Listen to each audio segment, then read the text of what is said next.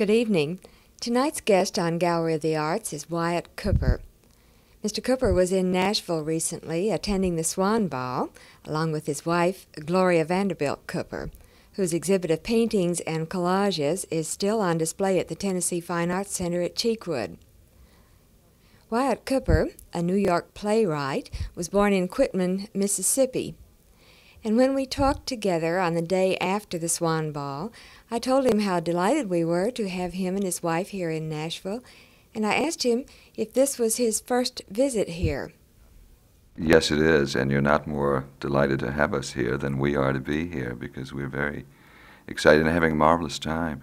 Gloria's obviously been aware of Nashville for a long time because of Vanderbilt University, with which she's had family connections. But it was her first time here, and it's my first time here. But my excitement about coming to Nashville largely has to do with the fact that I grew up listening to the Grand Ole Opry every Saturday night. I was born in Clark County, Mississippi, and the thing that people did on Saturday night, if they didn't have a radio, they went to a neighbor's house who had a radio and listened to Uncle Dave Macon and Roy Acuff and Bill Monroe and the Smoky Mountain Boys and all those people. One of the most exciting moments for me on this whole trip is last night we met Johnny Cash and June Carter. Now, I have the records of the original Carter family made in late 20s and early 30s, I suppose. A.P. Carter and his wife, and I guess Maybelle was the sister-in-law. So it was very exciting to me to meet them last night because Sweet Fern, Maple on the Hill, and all those songs mean a great deal to me. Well, I knew that. You had told me that previously, and as Johnny Cash was entertaining last night, I looked over and watched your face while you were listening to him, and I could see that you were really absorbing the whole thing and enjoying it so much. Well, we went backstage to meet him, and he's a very moving man, both to meet and also to see perform, because there is in him an enormous strength, and it's combined with an incredible kind of sensitivity and vulnerability, and there's nothing more moving than that. And he has a kind of presence that's really extraordinary. There is in it something that has to do with the forest and primitive things and the strength of people who wrestled a harsh living from the land. And I'm sure he's something that Nashville is very proud of, and well they might be, because that music, which meant a great deal to farm people when I was young, I am happy to see people recognizing it as the art form that it is, because it's a remarkable and very American art form that does speak of the kind of living that people had who were building a country out of wilderness and out of mountainous land, and wrestling a living from the land. And it has the strength of the people and the kind of simple faith and courage and companionship of country people, which is a marvelous thing that we must be very proud of, and not lose contact with our roots, as a people and as a country, because a lot of times as people kind of move up in the world, they dismiss that background as something that's something slightly to be ashamed of, and it isn't. It's the thing that one must be proud of, because one is, what one is. When you were describing Johnny Cash just a moment ago, I could almost see that as a description of yourself. I think you have much of that same feeling, and maybe that's the reason that you appreciate it so much in Johnny Cash. Well, I don't know. I mean, it's a nice thing to have you say, and I don't know really quite what to say to it. I don't think of myself as being, like Johnny Cash in the sort of strength. I see myself as something much more not the farmer, but I admire that, and I came from the land, and I love the land. I knew you were from Mississippi, and I wondered if you had, say, worked on a farm Well, in the early, I your grew- early days? I grew up on a farm. My family says that I never did any work on the farm. Now, I remember plowing and hoeing cotton and those things, but my family claims that I never did any of that. So perhaps I didn't, but I feel as if I did. And I've always felt very, very close to farm people. And I once lived in Italy for a year, and I found that farm people all over the world are very similar in that they have the same kind of simplicity and the same kind of strength and a kind of goodness. And I'm very fond of people that I grew up with in Mississippi, and I love going back to the area that I grew up. And I suppose, you know, to many sophisticated people, many of the people there would seem simple and uninteresting, but to me they really are epic people because they have something that's gigantic in stature and curious strengths that are rewarding. I think you could find something interesting in anyone. And I wonder if that's the reason that you're a playwright, that you study these characters and then you put them into your plays and in your writings, maybe your screenwritings. Well, I think that anybody who is a writer because they see things in a certain way. I mean, there is a kind of hunger, a certain sort of appetite to look at everything and to know what it's like and to define it.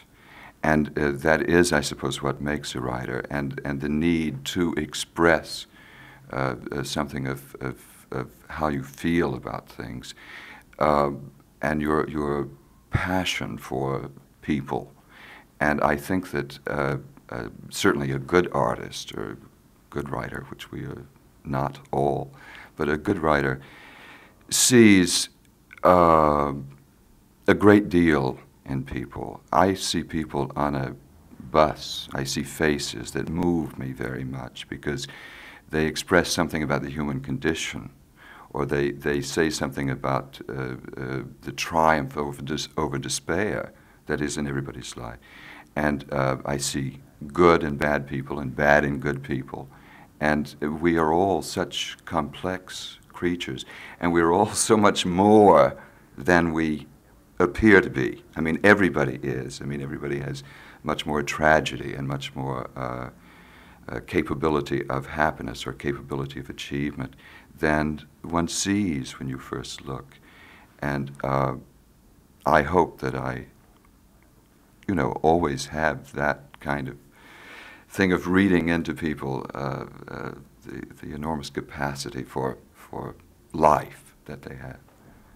Isn't it too bad that we can't look inside of every person and see this underlying depth, because we miss a lot, don't we, by overlooking that. Yeah. And sometimes people that might seem cold and indifferent to us, if we just knew some of the facts in their lives. Going on in their mind at that very time.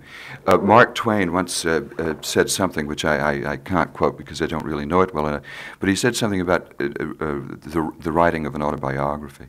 And he said that he couldn't write an autobiography because the facts of one's life don't tell the story, because the things that go on in our mind all day, each day, are an incredible drama. I mean, we go through so many ideas and things in one day, and crises that people aren't aware of. I mean, we go on doing what we have to do, but the fears and defeats and triumphs that are actually going on don't really appear on the surface. And the new things that come into our lives, too. Right now, I'm being selfish and thinking about myself, though. 2 or 3 days ago, I never dreamed that I'd be sitting here with you, having this experience. And it's just delightful to talk with you and share some of these views. Well, it's delightful to me to talk with you. I feel that there is a kind of special privilege in life of being able to meet many different people. I love to meet people, and you know, one meets for only a few minutes, but you sort of reach out and touch with your hands, with your eyes, and with your hearts. And for a moment, we breathe into each other's lives something of whatever sweetness and hope and belief there is in us. And we get strength from each other. And that's a very exciting thing about life. And it's bound to stay with us, too, even though we may forget it. There's that lasting impression that's there, and nothing can take it away. We move on, and we forget people's names that we've met, and yet everything remains a part of us, whether we remember it or not. And we give things to each other that we don't know we're giving. Do you think that artists or people involved in the arts have a deeper sense of this feeling than possibly people who haven't had the opportunity to be exposed to art in any form? Well, I think they have a deeper sense of exactly the same thing that everybody else has. I think that what makes people respond to art is that the artist tells you something that is already within you that you don't know how to express, and either you see it in the case of a painting, or you read it in the case of a book or a play, or you hear it in case of music. And without being able to define what it is, you recognize something in another's experience that somehow relates to something in you, you know. Let's talk about you yourself now and some of your many accomplishments. You're a playwright, and you've done, I think you're working on a musical now. Yes, I'm working on two, actually. I'm one of those people who's done a lot of things in his life. None of them, I always say, particularly well. I was an actor for many years and used to appear in what's now called the golden age of television, which was the early 50s when there were many shows in New York. I used to appear on Studio One in those television shows, but then about 58, I wrote a play called How Do You Like Your Blue-Eyed Boy, Mr. Death? Now, the play has never been done, but because of it, I began writing for movies. And since then, I've been an editor of a magazine, and I've written articles. And I'm now writing two things for Broadway. One, both musicals. One is a rewrite of the Cole Porter show, Anything Goes, which was done in 1934. And it's supposed to be revived on Broadway this fall with my new version of the book. The other thing I'm doing is a totally new a book for a musical based on the life and work of Dorothy Parker, because Dottie was a great friend of mine. I knew her in the last 10 years of her life, and I've been asked to do this musical, and I'm very excited about that. How do you go about doing a musical, say, on the life of a person like that? Well, I tell you, the thing with Dottie is very strange. Dottie never told the truth about her life. I mean, she would begin to talk about her childhood, and what she said may be true or it may not be. And so I'm taking that as a sort of point of departure. For one thing, it eases my conscience, because I know she would be furious with me for doing a musical based on her in the first place. And the things that I'm putting into the musical are not necessarily true, because what Dottie always said was not necessarily true. So I'm taking Dottie telling her own story and using stories that she wrote as if they happened to her. But we say in the beginning, I mean, make it clear that she is saying this happened, but it may not be true, that she never happened. That way we can do many different things. For instance, the Algonquin Round Table, where Alexander Woolcott and Dorothy Parker and Robert Benchley and Georges Kaufman all gathered and supposedly said brilliant things. Dottie always claimed that it had never happened, and that she despised all those people. So what I'm doing with that, I'm writing that as an operatic number, with each of them trying to top each other musically, and it ends with where they're all down at the footlights, all singing about something separate at the same time, and kind of battling with each other with music. And so it's a sort of operatic number, a mock opera number, really. I can just picture that in my mind. It sounds wonderful. It really does. Now, do you write the music, too?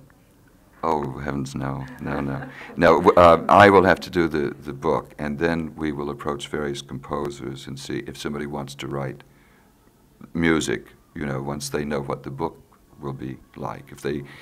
If they respond to that and feel that they could write appropriate music, then they would agree. And that's a process that takes quite a lot of time. I would think this couldn't go on for a couple of years. You mean the writing process, the production process? Well, the production process. I should have it finished. Well, I've promised that I'll have Anything Goes finished about the middle of July.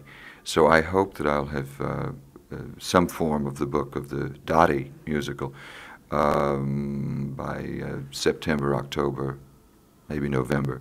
Then the composer, depending upon whether he's somebody who works fast or not, it might take another year before there was a show to start casting or to start raising money for, or, you know, to begin the process of production. Sometimes it can take many years.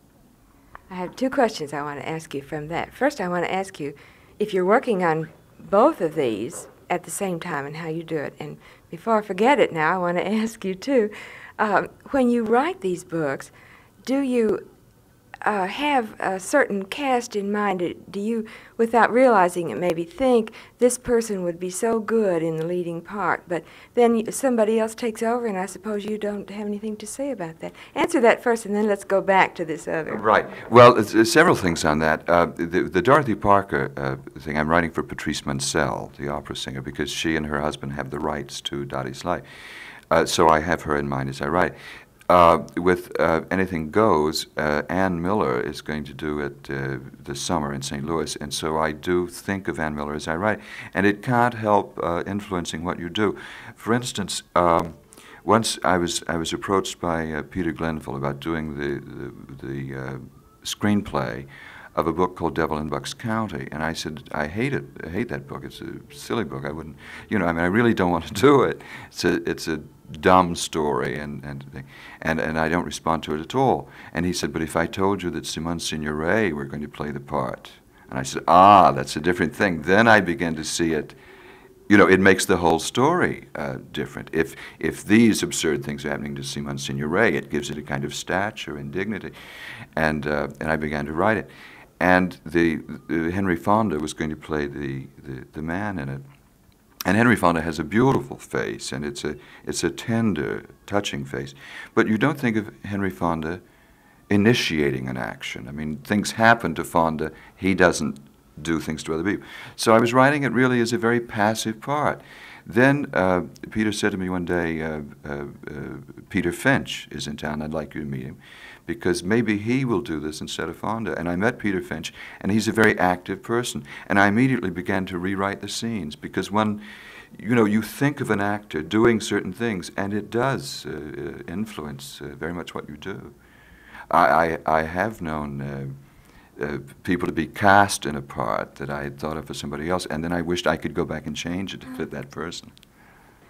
Now, how can you manage to write these two plays at one time? Do you get mixed up, or do you have to set aside certain times for one and certain times for another? Well, the answer is that I'm really working on Anything Goes to get it finished and then get back to Dottie, which I had started.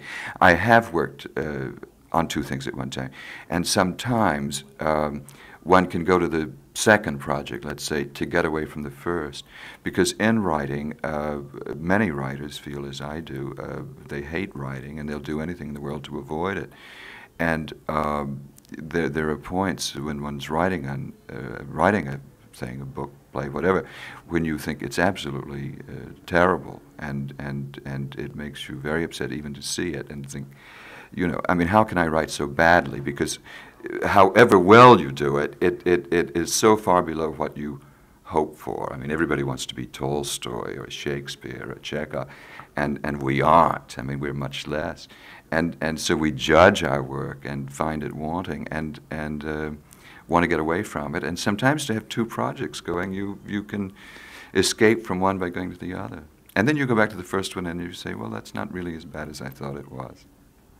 Isn't that funny how we hate to do certain things, and yet we can't live without it. We have to do it. But I know so often I will do anything to keep from doing the thing that I really want to do most. I'll find little inconsequential things to do. Do you find that you're always picking up papers or decide to clean a drawer out or something when you ought to be writing? Yes, or telephone, or eat an apple, or sharpen a pencil, or anything. It's a very common problem with artists. I suppose really it has to do with the fear of doing it badly. I mean, the feeling that you're not going to do it as you want to do it, and therefore you will postpone doing it, and then you haven't been defeated so long as you haven't done it. It's a very common problem with artists. I always maintain that I could go forever without writing. I really hate doing it. And most writers who do have a compulsion to write, for instance, Tennessee Williams, don't talk well. And people used to say to me, I mean, before I really became a writer, George S. Kaufman used to say to me, "You're the only person that I've ever known who I know is a writer who doesn't write anything." And they'd say, "If only you didn't talk so much. You talk it all out." But I don't know, there's something about being a Southerner. I'd much rather talk because there is somebody there. Sam Berman tells a story about Sinclair Lewis, who was a great novelist, but who wrote terrible plays and once put his own money in a play to get it on. And Berman said, "Why do you insist on producing this play, which everybody tells you is bad, and when you write such great novels?" And Sinclair Lewis said, "Because to write a novel, I go up to Vermont and I'm all alone in a room for a year. And in doing a play, there are people all around and they're acting your parts and all that. And you feel there are people there, and I'm gregarious. And that's why it's worth it to me to put the money in this play." And one certainly understands how he feels. Well, I'm certainly glad for my sake and for the sake of all the people who are listening that you not only write but you talk, because it's just been so interesting to talk with you, and we still have just a minute or so longer. What else would you like to tell me about yourself? Well, let me tell you not about me but about Nashville, because I really am so thrilled. I, of course, having grown up in the South, I know what Southern people are like. But it's so thrilling to Gloria to come to a place where people make her feel so at home and are so welcoming, and people have gone to such lengths to be kind and generous and considerate of us that I would really like to say thank you to everybody for being the kind of warm human people that they are. Well, you and Gloria Vanderbilt Cooper have brought so much to Nashville, and we thank you for coming. And just as we were saying, you meet a person casually, and that person makes a lasting impression on you. And you've made a lasting impression on Nashville, and we'll look forward to your coming back, both of you. Well, thank you very much. I think we're going to be back in March. There's going to be a Vanderbilt family reunion, so we hope to be back then. That was Wyatt Cooper, who, along with his wife, Gloria Vanderbilt Cooper, was in Nashville recently. The Gloria Vanderbilt retrospective exhibit will remain through July 9th at the Tennessee Fine Arts Center at Cheekwood. This is Lynn Folk on Gallery of the Arts.